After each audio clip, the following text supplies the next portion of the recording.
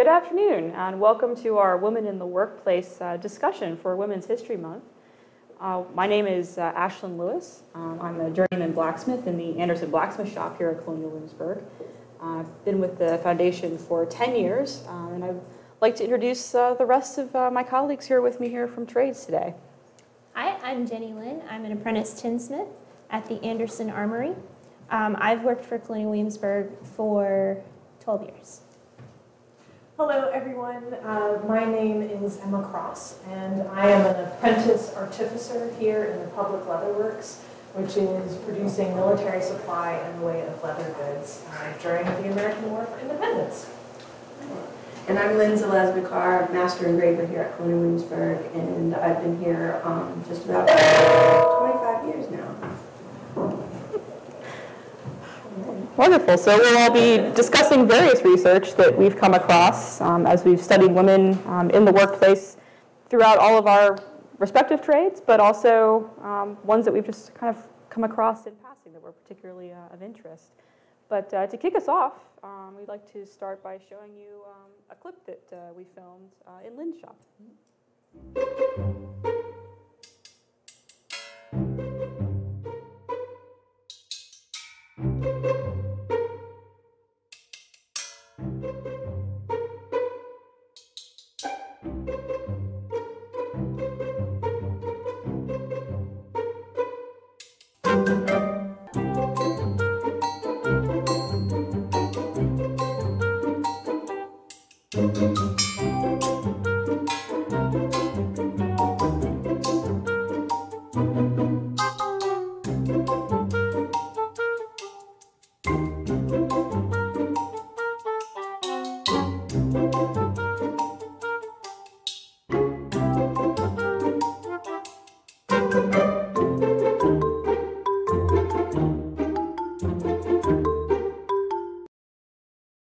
Women are training apprentices in these workplaces is pretty commonplace. I mean, whether it's a daughter, whether it's enslaved children, and here we've got a couple of young girls learning how to do some engraving cutting, kind of how to look at those objects, get used to those tools, and, you know, get into good practice with those apprentice skills.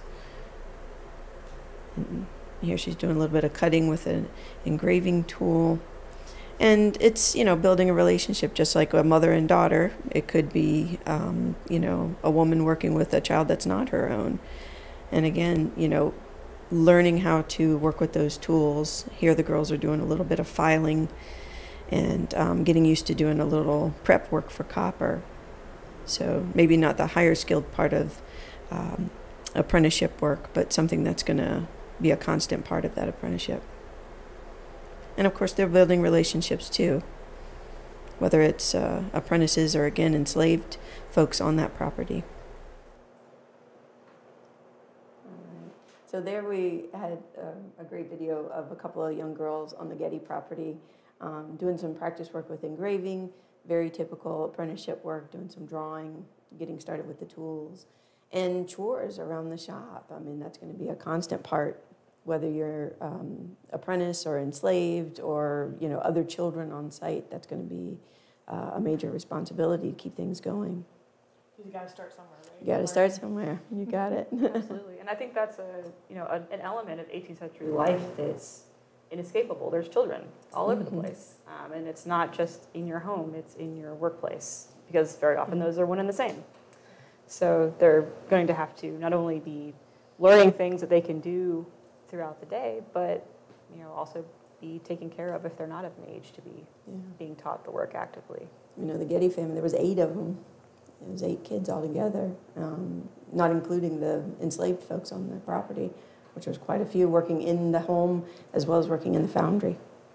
And that's the whole idea of apprenticeship to begin with, I think, is that you are learning skills to then provide for yourself a trade that will provide for your future and potentially even others' futures as well. So when we talk about apprenticeship and how women specifically learned the trade, you know, we can use that term, but sometimes it wasn't a formal apprenticeship. Sometimes it's like, hey, will you teach, you know, your niece how to do this so that she'll have something to provide for herself or your daughter. So I think sometimes we see a lack of documentation, wouldn't you agree, about women's apprenticeships, if you will? Well, and especially when it's family related. Yeah. Because you have that family connection of needing to be in the shop. If you don't have the money to pay a journeyman, you bring your family members in, whether it's your daughters, your sons, anybody who's able to do the work, you bring them in. Right, and an apprenticeship document is a way of creating legal framework for people who are not in a natural arrangement of care. So if it's in your family and you're already responsible for a child, then having paperwork for it may or may not be considered as important. Yeah. Well, and also, I mean, apprenticeships are a great way to foster in the 18th century. We use that modern word, but you find girls apprenticing at I remember one at the age of 3. Now, obviously, they're not going to be learning any trade at the age of 3, but they're being taken care of until they're old enough to learn that trade. Right. So you see that happening in the 18th century as well. Specifically, a woman named Betsy Hager, who's up in New England. She's apprenticed quite young to a blacksmith, and she grows up in that work and then is recorded later during some of the engagements during the Revolutionary War doing repair work on some of the equipment that was broken. So she's clearly continued with that trade into adulthood. Yeah. And then I'm sure there were girls who had that formal contract between a master or a mistress of a shop, and that may just not survive through the records of history, unfortunately, as much as we all might like it to. And I don't think we're going to see as much of that here in the colonies as in Europe. I mean, in England, we know of some women even apprenticing their daughters in watch and clock making, or even case making, very specific trades. Yeah. Absolutely. And, that's, I think, a neat segue into the fact that women's work is both administrative and physical. There's both sides of that coin in any business. I mean, women are involved in both paths. And we do have a clip to illustrate that element of the work.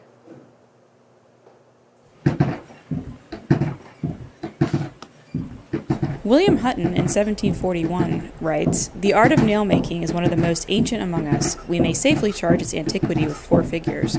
The manufacturers are so scattered round the country that we cannot travel far, in any direction, out of the sound of the nail hammer. But Birmingham, like a powerful magnet, draws the produce of the anvil to herself. When I first approached her from Walsall in 1741, I was surprised at the prodigious number of blacksmith shops upon the road, and could not conceive how a country, though populous, could support so many people of the same occupation. In some of these shops I observed 1 or more females, wielding the hammer with all the grace of their sex. The beauties of their face were rather eclipsed by the smut of the anvil. Struck with the novelty, I inquired whether the ladies in this country shod horses, but was answered with a smile, they are nailers."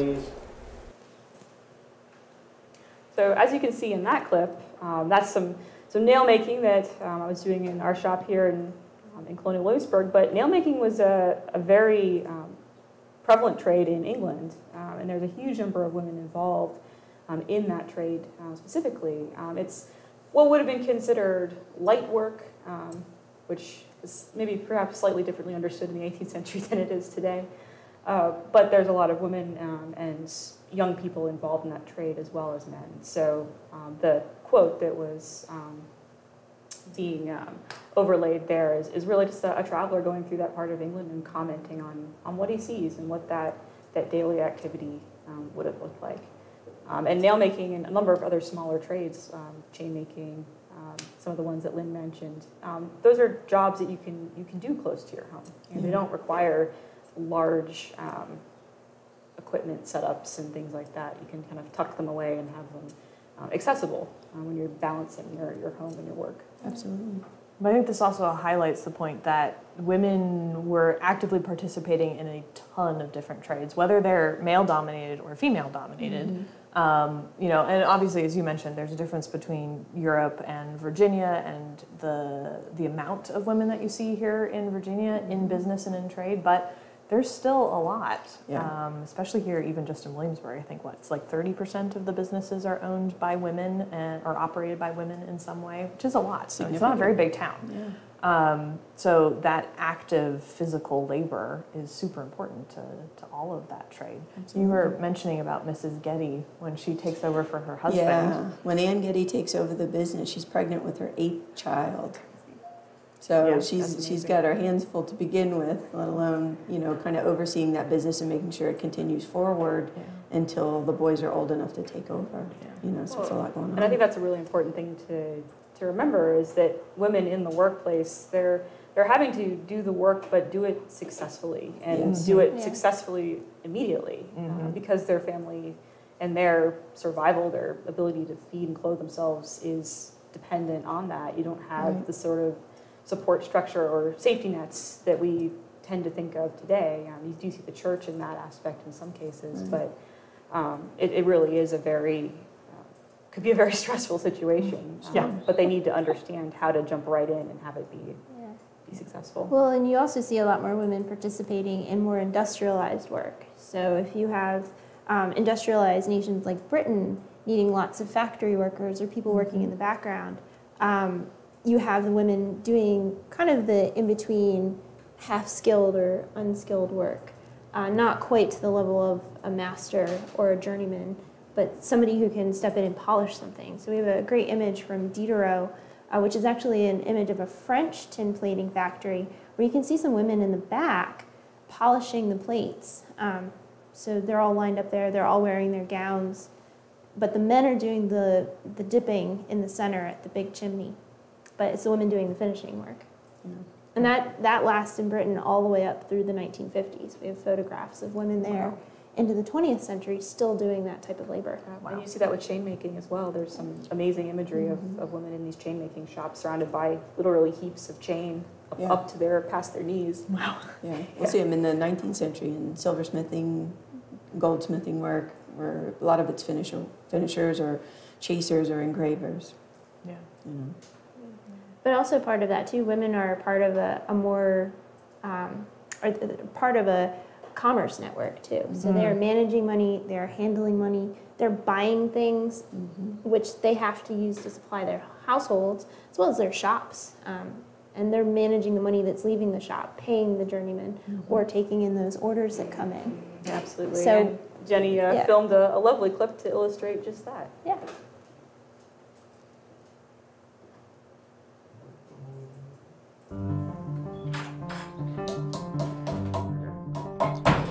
Women are a part of the workplace in the 18th century, but not always with the tool in hand. Many appear in family businesses as managers. Women were handling money, keeping records, and were regular consumers in the larger market. When inheriting businesses from family members or husbands, women easily moved into the role as managers, as evident with Williamsburg widows like Elizabeth Dean, a coachmaker's wife, and Clementina Rind, Virginia Gazette editor and printer.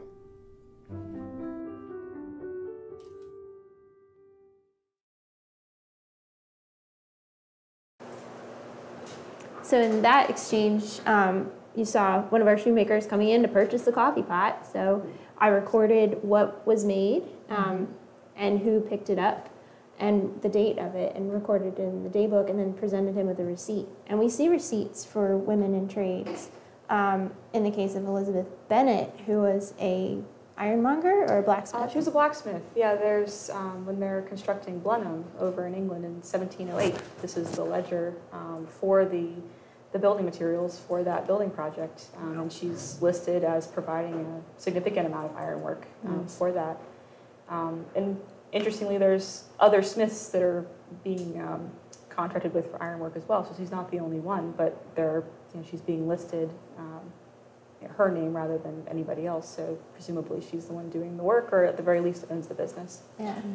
This is interesting with the all-encompassing aspect of women, practicing in trade, is that it's not just the physical making of things, and it's also not just the account book, work and the what we would think of today like behind the business side of things. Right. They're covering all of it, which means they have to be educated, probably through either an informal apprenticeship or from their parents. So you got to know how to read, you got to know how to write in some way, you got to be able to write with a clear hand, right? Because if you're ordering something from England, you don't want that order to get over there and your agent go, what did they write? And send you something that you're just not going to be able to use at all. So those skills, I mean, even like geography and understanding of political nature, of you're trying to have something imported and there's issues in politics that are happening in other places. I mean, we hear that in the revolution all the time. Absolutely. That supply is a huge, huge problem. You know, the people that we interpret in my shop are relying constantly on leather imports that are just oftentimes not there. Right. So you have to be able to handle kind of all of that information. Yeah. Well, Ann Getty kind of falls into that as well. At one point, she has to petition the courts to get paid for a job her husband had done cleaning muskets for the magazine, and he never got paid for it. So she had to petition twice to get that money. Through the county courts. Mm-hmm. Wow. Yeah. So she's advocating for her business and Gotta that. pay the bills. Yeah. Yeah. Yeah, you do. So we've discussed a number of different topics at this point, but I certainly would love to know what y'all are curious about. What questions do you have that we can expand on for you? Thank you, Ashlyn. This is Brody Adams, the Trades Tuesday producer, and I will be giving voice to your questions today. Lynn, you mentioned several times Mrs. Getty, and that she was actually pregnant while she was working, and also had 7 other children to be concerned with. That obviously sounds very busy. So how would a woman in the 18th century be able to juggle all of these things, working, managing a shop, and also being a mother? Yeah, I think, out of necessity, you pull on what you've got around you. And there's other children, other relatives. I mean, we've got grandparents and aunts, brothers and sisters, enslaved folks are going to be a major part of that household that's going to keep things running. And I really think that's the reason Ann Getty was able to kind of keep things moving until James Getty Jr., we see him kind of overseeing most of that. So. Yeah, and I think that support structure is incredibly important to recognize because, that just not being able to, there are so many hours in a day and that hasn't changed. So you do have to have some capacity to multitask and do all of these things. And just simply having other hands makes a big difference. Absolutely. I think that's also another big difference between when we look at trade shops and warehouses in England and other parts of Europe versus, like, say, Virginia, where in Virginia, a lot of those extra hands are enslaved labor, both male and female, who could potentially just be like taking care of the household aspects of things. Right. Maybe they're keeping the fires going and cooking and cleaning and managing, small children. But it's also entirely possible that those enslaved individuals are actively part of the workforce within the shop as well. We think of the case of Margaret Hunter, who's a milliner here in the city. By the time she passes away, I think she has somewhere close to 10 enslaved individuals, both adults and children. And probably some of those individuals are basically running her household so she can focus on the business. But we do know that one of those enslaved women is a clear starcher by trade who is probably helping in the millinery business, and therefore her labor is being used to support Margaret's business work, but also the household itself. Whereas perhaps in England, you find that not necessarily being filled by enslaved individuals, but by servants and other family members. Right? Well, and Jenny has a great reference for discussing families and older folks taking care of children.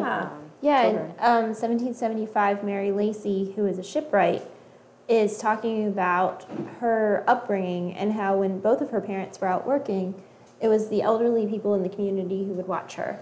So you rely on the people who cannot work any longer to watch the children. And if you have older children, you kind of give them that task of taking care of the younger children. Yeah. So it's definitely a group effort Yes. to make it all work. Well, and as you mentioned, Ashlyn, oftentimes your business or your workspace is maybe not that far away from your house. It's not like your house is in one city and your business is the other city. The toddlers will find you. They're very good at that. So you have to have those support networks because there's going to be stuff that you're doing that little fingers can't get into. Absolutely. Ideally. That was an awesome question, though. Yeah. What else can we discuss with you? All right, so we've got a bunch of questions coming in, actually. Great. One question from Cindy is, what is the difference between an apprentice, a journeyman, and a master? Oh, excellent. Should we let the Should we master turn to our describe resident that? master to answer this question? So, an apprentice is usually, not always, but usually someone around the age of about 13, 14, and they're kind of like a student.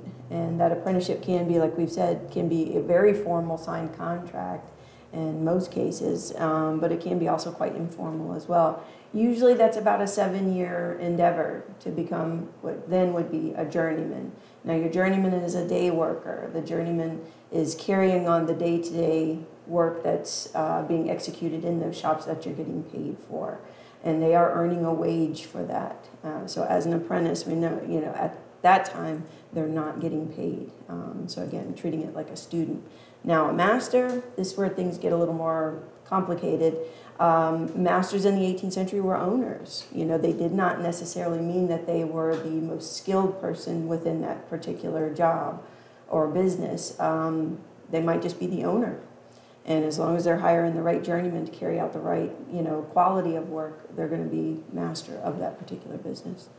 So it's a little more complicated maybe, and today we see it, I think, a little more cut and dry. Well, I think that's an important point too, just to touch on, is the ability, the eye, to judge what is quality work. Exactly. So these women who are running these shops, even if they're not physically doing the work in that case, they still have to know what that work needs to look like, and what's Right. required to go out to the customer. Yeah. I think also how we treat our historic trades, apprentices, journeymen, and masters is different than the 18th century. Because obviously Jenny and I are in our apprenticeships, where we hopefully wouldn't still be in our apprenticeships in the 18th century. So obviously how Colonial Williamsburg handles within the trades department is that we have apprentices who are actively learning not only the practice and preservation of the trade, but also the educational and research portions of it. So when Jenny and I talk about our apprenticeships, that's kind of where we're focusing. And then, when you receive your journey papers as a journeyman, you are expected to be able to work independently, actually very similar to what the 18th century does. And then eventually, you can apply for master. And my understanding is you have to prove that you have added to the trade and are able to do that. And you basically, it's kind of like, You got a petition, submit a portfolio, there's a lot to it. So it's a big deal today in the 21st century how we do it here in trades. But yeah, as long as you know how to hire the right person in the 18th century. That's it. And if we look at, folks like Paul Revere, his mother, they're pretty sure that, Revere's not quite old enough to take over that business, so it may even have been for a very short time, but we know Revere's mother was carrying on that business until he was just old enough to take over. And she needed to know that quality and, be able to judge that work to, make sure she's, getting paid for what she's giving out there. Yeah. Thank you. Yeah. You've talked some about sort of how we at Colonial Williamsburg now use these different levels of tradespeople to signify, experience and expertise. But in the 18th century, are there any accounts that show someone who started as an apprentice later purchasing or becoming the owner or the master of a trade shop? That's a great question. Sure. Well, I know the master of the blacksmith shop in the 18th century, James Anderson, he's apprentice, and then very shortly after is starting up his own business. So I think some of it depends on how quickly you can generate capital to invest in that business. Because, as Lynn mentioned, you're not paid a monetary wage. You're paid in kind. You're given your food, your clothing, your education, but you don't really have any money to invest in, at least for my trade, pretty substantial tooling, things like anvils and vices, a masonry forge, a building to put it all in. It's pretty costly. So in order to do that, you would more than likely need to work for somebody for potentially a number of years as a journeyman to be able to save up enough to do that. But once you're done with your apprenticeship, there's not a barrier. Not all those apprentices are going to become journeymen. Yeah. Not all those apprentices or even those journeymen are going to become masters. Most of them will not. Yeah. you know. Yeah, I think safe to say in the 18th century you will find a lot more people who are journeymen and who never attain owning their own business. But the woman in, is it Charleston? Yes. Yeah. Yeah, Anne Maria Hoyland in 1751 inherits her mother's business. There you go. So there's that family tradition of passing it along. Yeah. And she is married, so it's not going to her husband. Right. It's not going to any other siblings within the family, but she is advertising in the South Carolina Gazette in 1751 that she is doing tin work and brazing, so working with brass, in the same location and same manner as her mother did. Yeah. And I just thought of something. We're using the term journeyman a lot because that's what was used in the 18th century. They didn't, unless it was a really female-dominated trade like millinery or mantua making, oftentimes you don't find women being referred to as journeywomen unless they're in one of those really, really, really defined female-dominated trades. So when we use journeyman, we're referring to both men and women in 18th century skilled labor. Right. Absolutely. All right. Question from Matt regarding sort of equality in the workplace in the 18th century. First of all, did men and women both receive equal respect as tradespeople? And also, we know that today, sort of a hotbed issue is pay discrepancy. Was there pay discrepancy in the 18th century the way that we've seen, in the 20th and 21st century? This is a fascinating conversation. I will take it away, Emma. I'm like, oh, Emma knows. So the first part of that question, receive the same level of respect, and I think we can say both yes and no to that. That because it's going to be situational.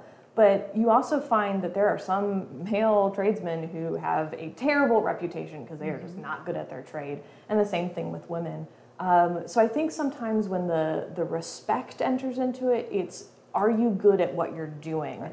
It's not necessarily based on are you male or female within this trade, it's are you good at what you're doing? A good example of this is Clementina Rind. When her husband passes away in 1773, he holds the contract of public printer, which is an elected position. And basically the House of Burgesses are like, yep, she's got it. We don't need to worry about this. And when the post comes up, they elect her. So they saw them in that particular regard as equals in being able to accomplish this elected position. So I think you see that sort of thing happening. As far as pay goes, it's actually a really complicated answer because I think oftentimes the 18th century views labor in a very different way that we view it today. That they viewed it in the 19th century, that they viewed it in the 20th century. And really how you break down the categories in the 18th century is you have skilled labor, which is someone who has gone through, the teachings and the understandings through an apprenticeship and probably even has been working for a couple of years to understand their trade in and out, all of the complexities of it. They know what they're doing. You can put something in front of them and they're going to make it, and it is the skilled part of the trade. Then there's going to be a category which I think we all could classify as half-skilled labor, where maybe you've been taught some aspects of a trade, or maybe you are a nail maker and that is what you do. You make nails. You're not doing anything else, but you're making nails. So it's half-skilled labor. And then there's a category in the 18th century that is unskilled labor. And I would put into that sewing is considered an unskilled labor. So if you have anyone who's just doing piecework of sewing, whether, for example, that is putting together the tops of shoes, someone else has cut out all the pieces, they give you a bundle, you're stitching those shoes together, that's technically unskilled labor. Sewing is a skill, it's a tool, it's not an art form in the 18th century. So you have those three categories: skilled, half-skilled, and unskilled, and usually you have prices that are then attached to it. So you might have a woman who is working in a skilled part of that job, and she's getting paid one wage, and a man who's doing half-skilled labor or unskilled labor is being paid a different wage. So it's a little bit, I think, more complicated because they might not actually be doing the same thing, and that's why they're getting paid different wages. Now, you do find in some records that they are doing the same thing, and women are being paid a different wage. Actually, Ashlyn, you brought this up earlier about... Yeah, there's some breakdowns of agricultural workers' wages, and it's a little hard to necessarily correlate that to trades because they have different situations, but Yeah. one of the factors that they were commenting on was that in a lot of the work days they were looking at, there was a shorter number of hours in the women's work day, than in the men's work day. And so the men were being paid more for a day's work than the women, but they were working different numbers of hours. Yeah. And what the reasons for that are, wasn't entirely clear, but part of it could just simply be what we've been talking about, that need to stop and go make food, care for children, do other tasks, which is then going to cut into their monetary pay for that day. Well, and going back to the question about equality of men's work and women's work and how that compares, I think we have the image of the Tinker's Runaway ad.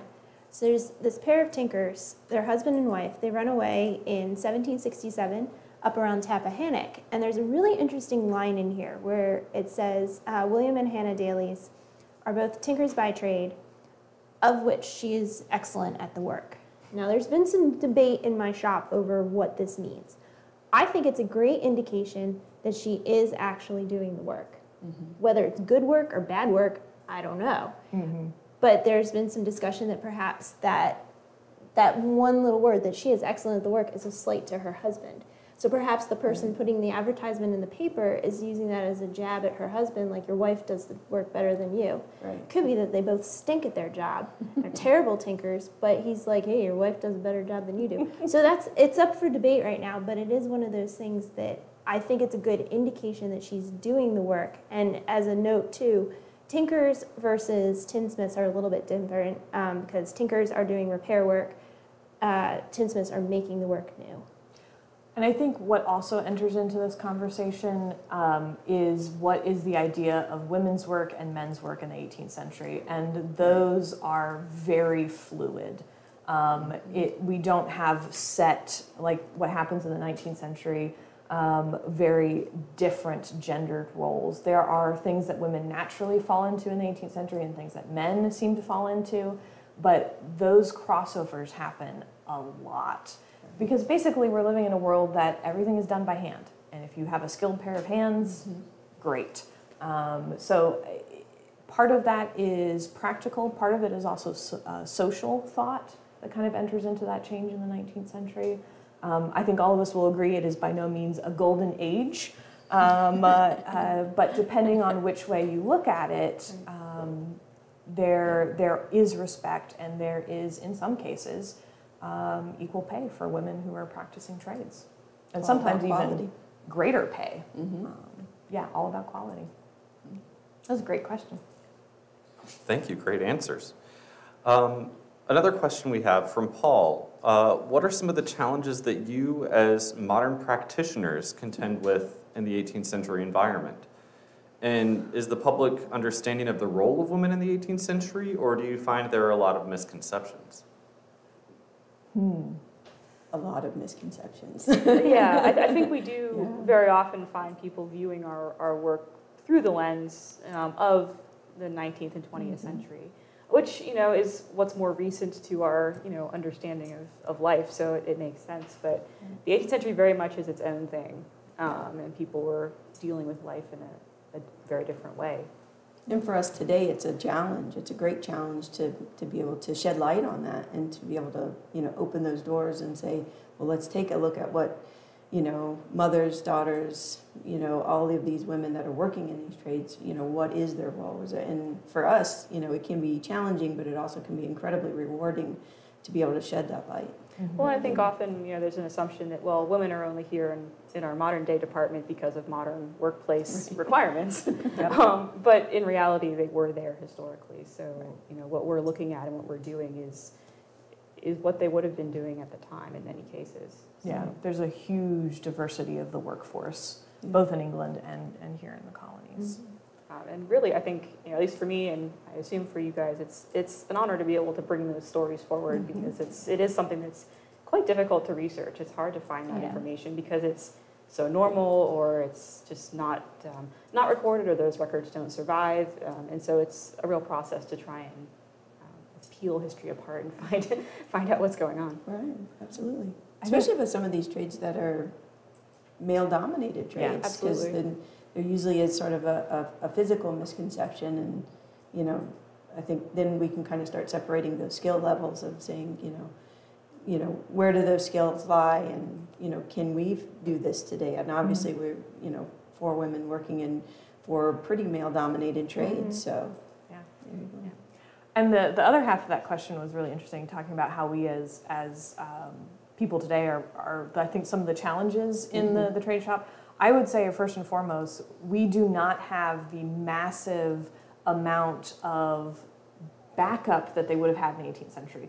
What I mean by that is there are some things that I have to do in my trade that I could have just gone to the store and bought, but that trade doesn't exist anymore. So, I can't just go to the store and buy leather that's dressed in a specific way, because nobody dresses leather like that anymore. So that's something that we end up having to do, which we never would have done in the 18th century, I think about the tailors who are oftentimes like wrapping thread buttons, and did tailors do that? Yeah, but they also could have gone and just bought them. So I think that's something I miss. I miss the amount of trades that just don't exist anymore. But then it also provides its own challenge of having to do that. So that's something I miss as a modern person in the 18th century world. Anything else? I don't think. All right. I agree with that. We have a couple questions from Miss Rader's class. The first one being, what if you didn't know how to read and write? You've addressed a lot of the importance of that, but I'm sure there may have been some who were working in trades that may not have had those skills. Yeah. Well, you're learning as much as you need for that particular trade. So in some trades, it's going to be a very dominant part of it. And then certainly some trades where it's maybe less important. I know with engravers, silversmiths, jewelers, there's a lot of mathematics that's going into it, a lot of science that's going into it, but definitely that reading and writing is, imperative, especially as an engraver. I mean, lettering is a huge part of the work itself. So again, it's trade specific. So some trades are going to be very strong, and then some trades, not so much, be a lot weaker. Yeah, and I think, when we say reading and writing, it does sort of elicit thoughts of sort of this broad competency of, what we today would consider, okay, I'm going to go home and I'm going to read a novel after work kind of thing. But, that's not necessarily what you have to be taught to keep a good ledger. You have to know a very specific set of skills for that, and that's what you're taught. But beyond that, may or may not. Yeah. Well, and you also don't see children leaving for the day to go off to school in the 18th century. You don't have a schoolhouse in town. You don't have a large public education system. And that's where apprenticeships do step in. So you have the masters and mistresses teaching these children through the apprenticeship those basics of reading, writing, basic math sometimes, just so that they have those skills later as adults.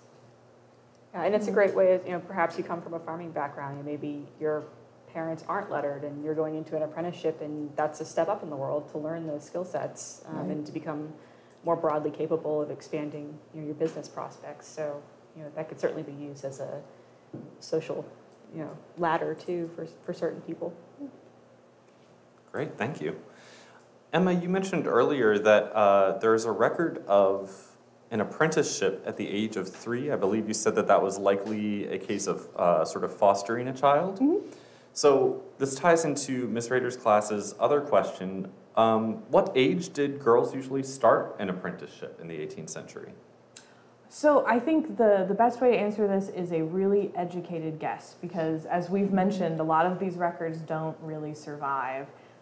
So the idea of putting kids into apprenticeships essentially as fostering, I mean, as we said, the kids from a very young age, they probably would start actively learning a trade when they are ready to, which is probably going to be for girls somewhere between, 10 and 12, I think is usually when we see women starting their apprenticeships. They tend to wrap up those apprenticeships around age 18.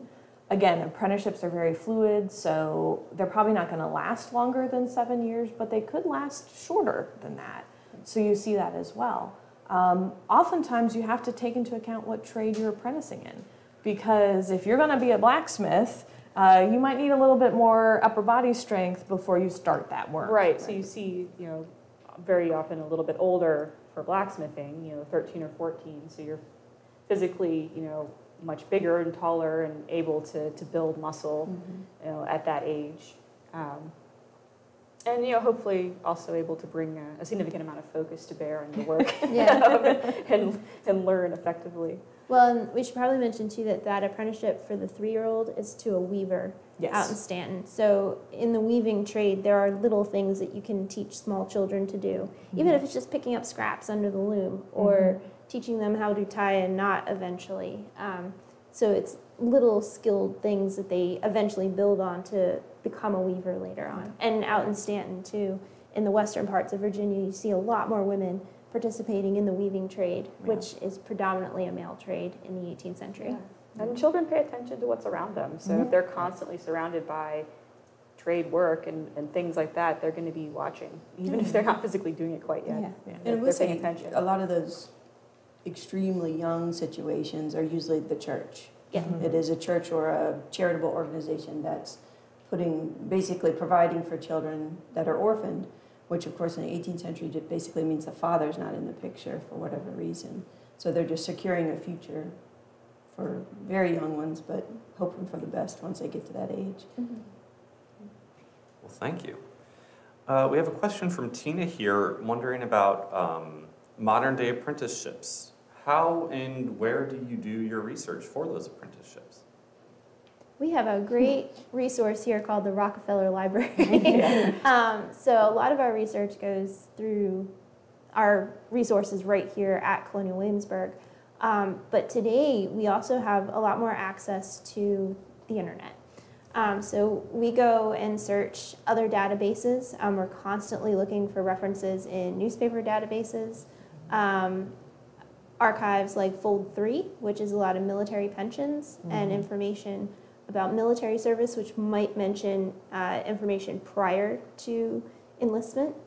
Where else do we look?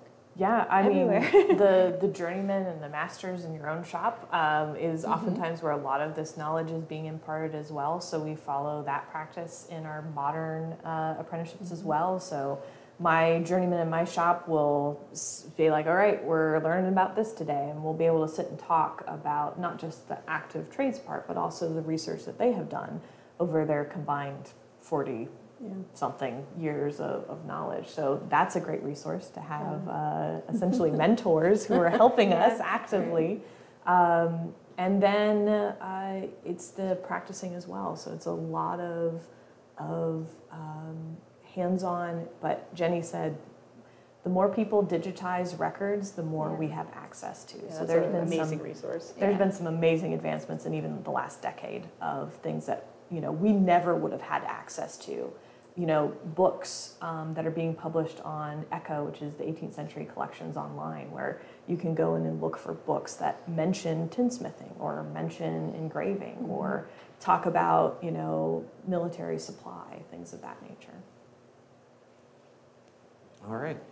We have a question from Trish here. So on our panel, we have a blacksmith, a tinsmith, a leatherworker artificer. Is that correct? Yep, you got it. And we have an engraver. But what were some of the lesser known trades that women would have been a part of in the 18th century? Oh boy, that's a long list. That's a huge list. There's so many trades that, a lot of them, I think, like you mentioned earlier, are those really specific trades that are making a thing. I think just earlier, Lynn was showing us an engraving of women who were making faux pearls. Yeah. So, it's fan making. We know of just a handful of women making files specifically, just file work. Pin makers oftentimes are women and children. Needle makers are oftentimes women and children. Embroidery, which is a trade in and of itself, is often a female-dominated trade. You see cutlers in Sheffield making things like pen knives, scalpels, things of that nature. So some metalworking trades, but more focused? There's actually a pretty large network in America, both as colonies and newly minted states, of women being involved in printing in all aspects as well. So that's, I think, sometimes a trade that we don't necessarily think of women in, but they were active in that, at least on this side of the ocean. There's some instances of women who inherit shops but continue to advertise that they're doing the work that their husbands did. And there's a great case of a woman named Elizabeth Weed up in Philadelphia who takes over her husband's shop and even says in the advertisement that she's doing the recipes that her husband taught her. That's cool. Sounds like Mrs. Dean. Yeah, just like Elkanah Dean in Williamsburg does coach making, and his wife will take over, Elizabeth, right? Yeah. Yeah. And then, of course, you have mantua making and millinery, and then, the off-spurt trades that go into that as well. So there's a lot. It's a huge number. It's a lot. And probably some that we don't even know about, right? Because nobody thought of it to write it down. Well, and as you mentioned, those support trades, almost every trade has a whole bevy of their support trades and then their support trades. And so it's this giant sort of branching tree of trades that are all really working together to make those final products that you see on the shelf. Yeah, absolutely. Yeah. All right, great. We have time for one last question. What can we do to better tell the story of women in the trades? Well, I think in part just, come to, the study of this work with an open mind to look at, what was there. A lot of these are stories that are hard to find, but, eventually, they start to sort of spring to the surface the more you dig into the work. Yeah, I think too, not being afraid to ask questions. No, absolutely. Especially when approaching us in our jobs, because we do get a lot of people who come in with an assumption. Yeah. Oftentimes that we should not be there, or a question why we're there. And it's okay to ask that. Yeah. We get it all the time, but at the same time, keep in mind, you come in with a different approach as a modern person too. Yeah, I think we have to remember that the 18th century might have looked at it one way, the 21st century looks at it a different way. But being, open to the fact that there's a lot of things. I think also the other thing is that there's constantly new research that is coming to light. We just mentioned documents being digitized that we've never had access to before. And that's constantly changing our view of not only trades, but also women in trade. It's challenging where we thought that there were lots of women, but it turns out they may not be there, but they're in a different place. So there's always going to be new research. So asking questions is great, because you might have come to Colonial Williamsburg and asked a question, and the last time you did, there wasn't a great answer, but there may be this time around. Because very often your questions will spark questions for us, and we'll go off on a research tangent to try and find out that information. So it's a great interplay of information there. Yeah.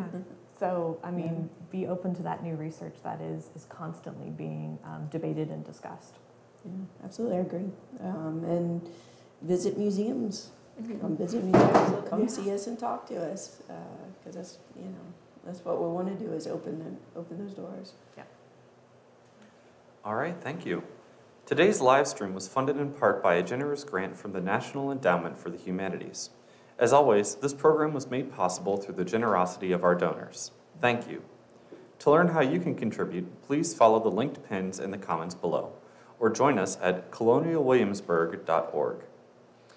Ashlyn, Jenny, Emma, Lynn, thank you so much for being a part of this panel today and presenting all of this wonderful and fascinating information to us about women in the trades in the 18th century.